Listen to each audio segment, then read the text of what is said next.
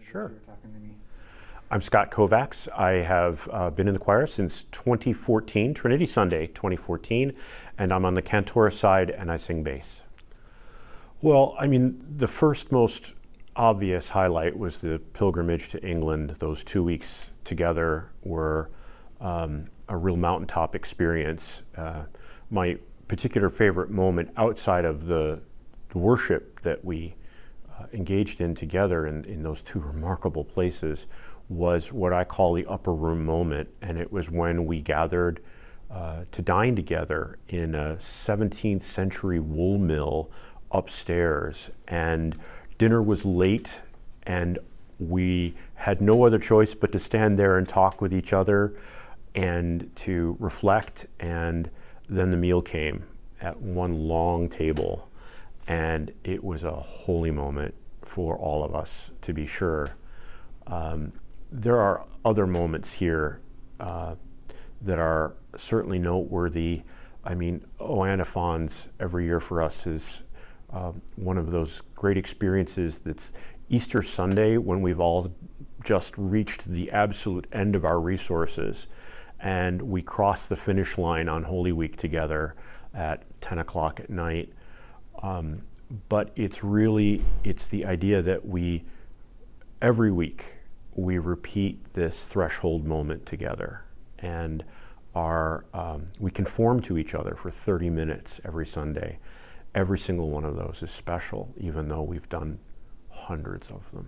Yeah, I don't ever want to hear the word unprecedented again, or out of an abundance of, I mean, there's so many things about that 20 months that meant near constant reinvention. And for a community that's been extant for almost 65 years now, there were moments where I realized we would make it, and there are moments where I wasn't sure how we were going to keep it all together. But I think the moment that I realized that this community would do whatever it takes to remain a community of prayer, a beloved community of prayer, was the Sunday after Thanksgiving, when Jason and I were the only two human beings in the church chanting the office of Compline privately to maintain the continuity of the office. The chain is of reciting Compline at St. Mark's Cathedral is unbroken because of the commitment of this group of people to ensuring that the office would be chanted continuously. And that is, again, a holy thing, a remarkable thing. In January 2019, I was called as the lay chaplain for life to the Compline Choir, an appointment that deeply changed me because it represents the affirmation of my community for the role that I had been emerging into for many years with all of us.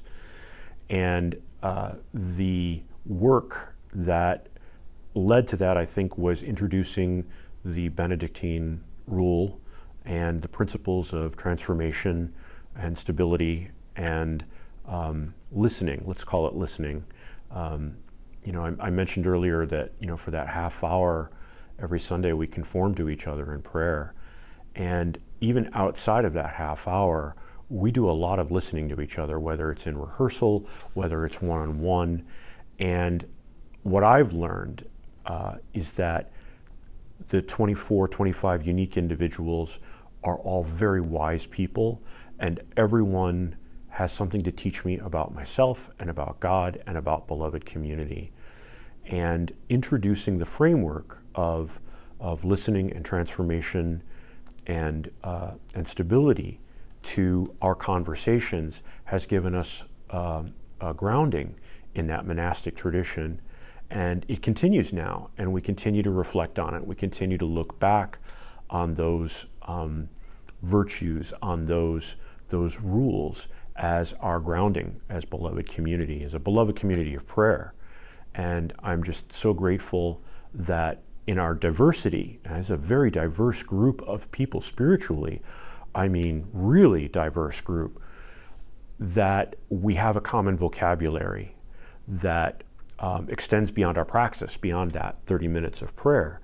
And it's been an incredible journey so far, and I'm looking forward to whatever comes next, and grateful to the community for calling me as their lay chaplain. It's something that has meant a lot to me, not only as we work through our formation as a community, but during COVID tide, to know that we had accountability and responsibility to each other, and it was partly my job to ensure that we were checking in on each other and making sure that our beloved community was being held by each other. I think that the women's Compline is the most natural, important, and a little late in coming addition to the organic and normal evolution of the institution of the Compline Choir at St. Mark's Cathedral. This is a building, this is a place, this is a congregation, this is an intersection that believes in social justice, that believes in justice for all people, that believes in the representation of everyone, and that we had the right opportunity at the right time, still maybe a little late, to introduce the idea of women singing the office here, and I'm glad it stuck. I hope that we continue to foster that group. I hope that we continue to welcome them as our sibling group, not as the replacement choir, not as the sabbatical choir of the St. Mark's Compline Choir, but as our sibling group and a fully vested part of our community.